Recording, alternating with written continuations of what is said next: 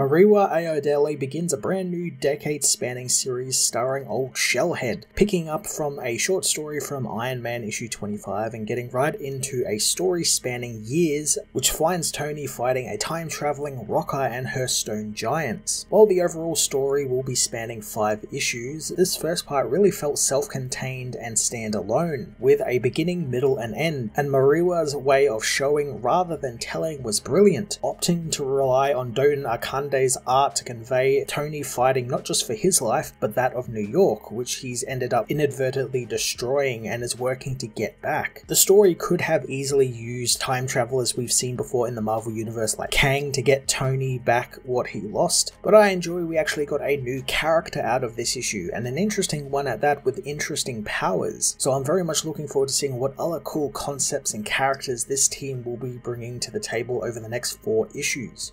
Doten Akande's brilliant artwork does a lot of the heavy lifting this issue, as I said previously, utilizing space and page real estate super well. Doten's use of visualizing sound effects was actually really cool, and I like that it was sound effects that actually explain what is happening, like the Iron Man suit falling from the sky, so the sound effect is called fall, and him slumping over in a chair is called slump. Usually with sound effects they're just stuff like crash, bang, you know, the usual Adam West Batman sort of stuff. And I like here that they were actually used to convey what is happening, and it wasn't just, you know, someone in a speech bubble telling us, oh no, Iron Man has fallen from the sky. We actually got it through the visual, which is something that very rarely happens, and I really applaud Doten and Mariwa going that extra step and using that sort of technique. I Am Iron Man issue 1 was a fantastic opening to the 5-issue miniseries, acting as an awesome, unique, self-contained storyline while hinting at some of the large-scale concepts at play throughout the rest of the series. I am going to give this issue a 10 out of 10.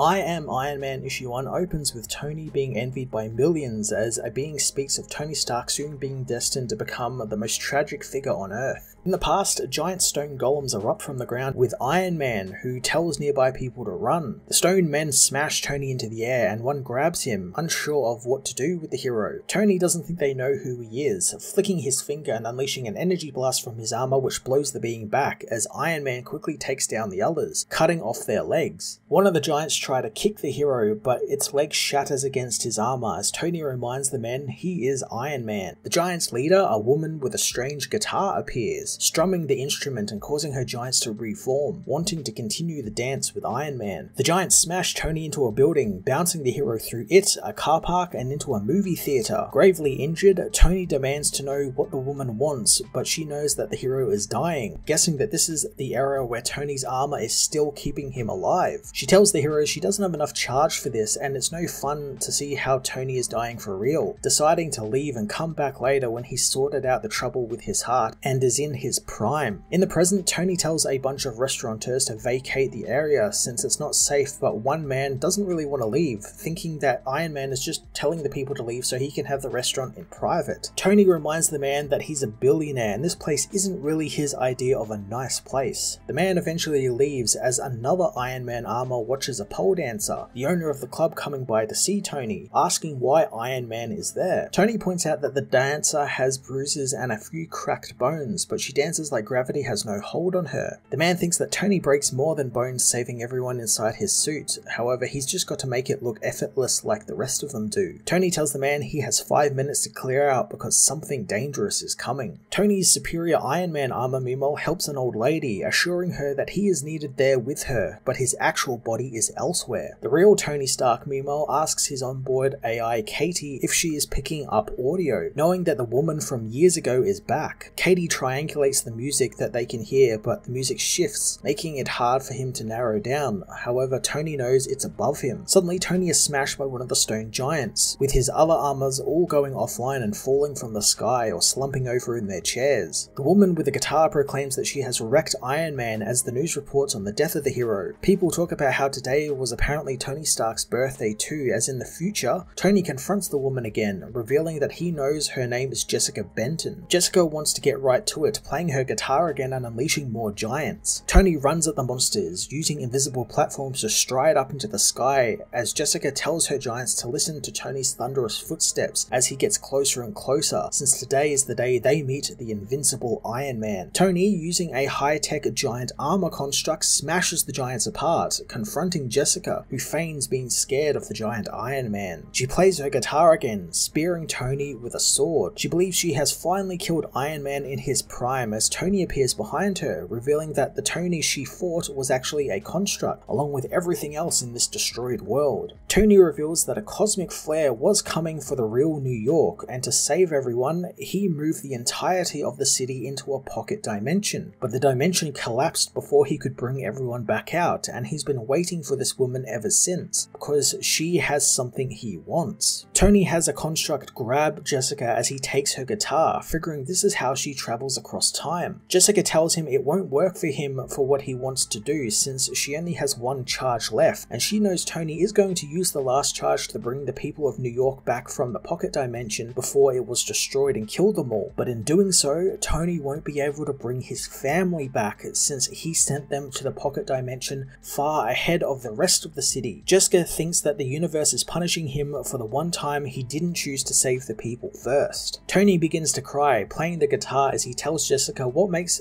her think that he won't just bring his family back and forget about the city. Jessica reveals that she is a New Yorker, and she hasn't faded from existence yet, and she also knows that Tony Stark is Iron Man, a real hero.